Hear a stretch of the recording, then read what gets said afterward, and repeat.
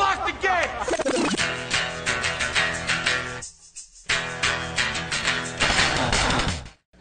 I have to realize that there's this weird thing. I know I'm talking to people on the podcast, but I'm also talking to you directly.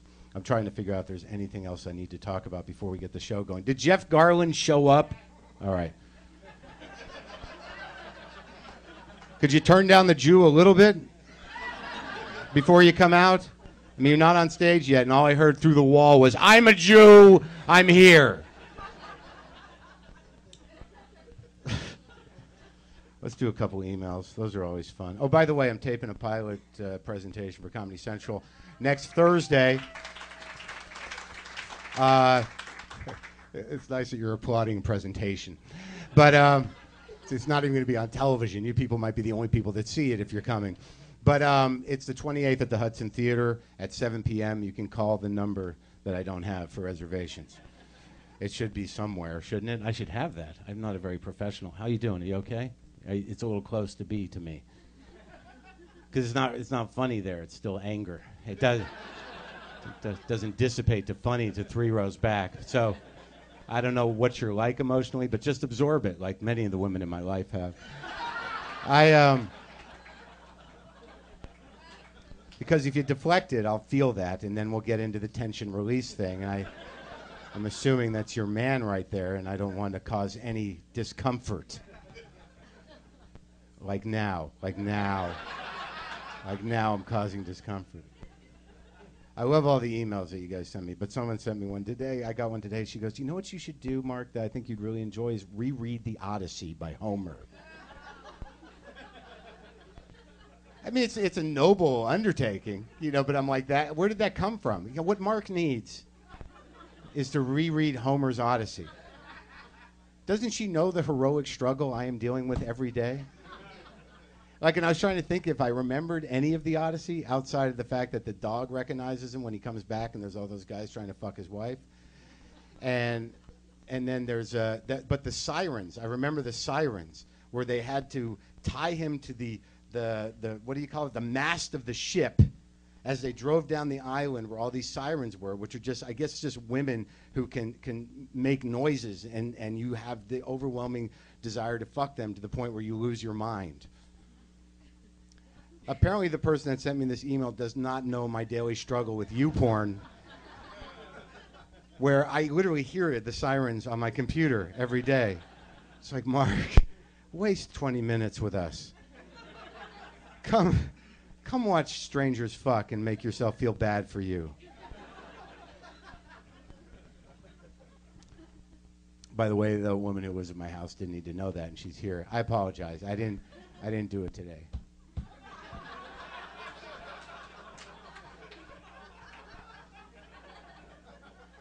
Stosh.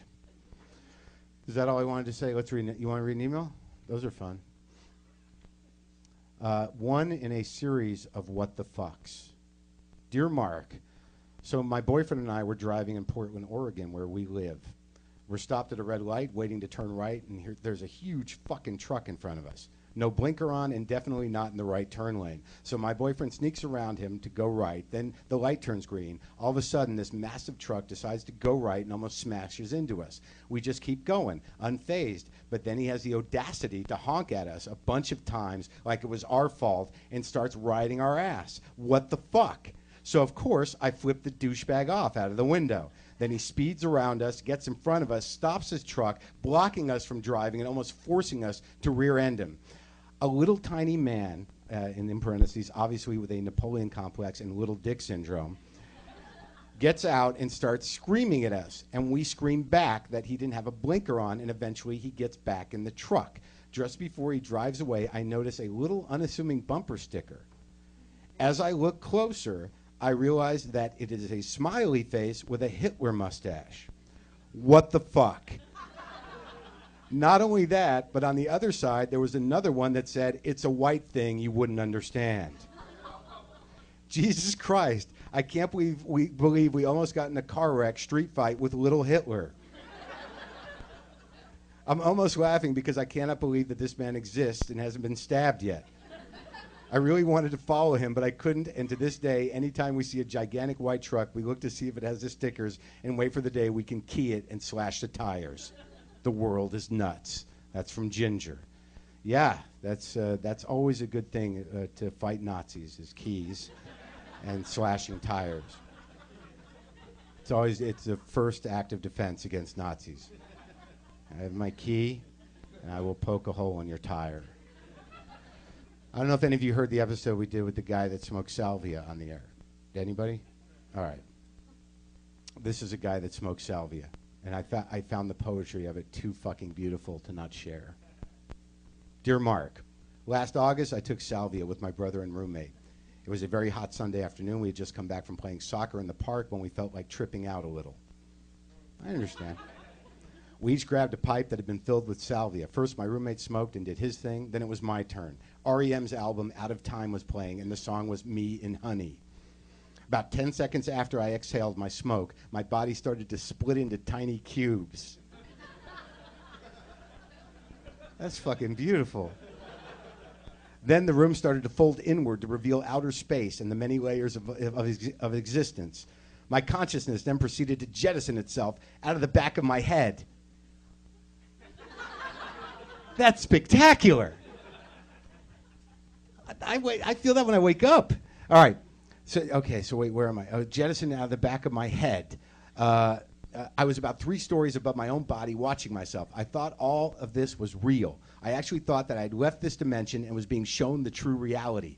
That is an incredible feeling. Then I started moving backwards at incredible speeds into the cosmos. I was freaking out. I wanted to go back to life. I was moving too fast and my mind hurt.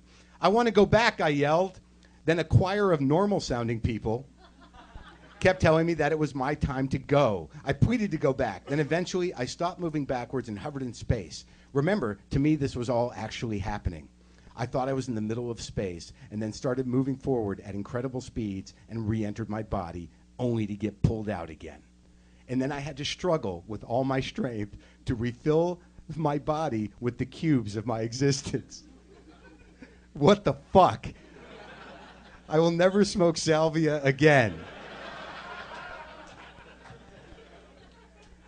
That's too beautiful to me. He had to fill his body with the cubes of his existence. That should be a board game. Like something you play with the whole family. It kind of is. Holidays. All right. One more. Because I'm getting a lot of emails from teenagers. Troubled teens. But not troubled in the way that teens are troubled that you see on TV or drug problems. Just people these kids are like me. Hey, Mark. I'm a 15-year-old, and I've been going through some real bad shit. It's weird that people write to me as if I can help them somehow. Like, I would think that if you listen to my podcast, I would think that the first thing you think is like, I'm not going to ask this guy for help. Because clearly he's barely hanging on himself. But I think that's why they ask me, and I'll write them all back. I wrote back with some woman with relationship advice the other day. I wrote her back. She had problems with her relationship, and I wrote her a big, long email, and that was a week ago, and I have not heard back. Hey, Mark, I'm a 15-year-old, and I've been going through some real bad shit. I found your podcast, and it's freaking awesome, man.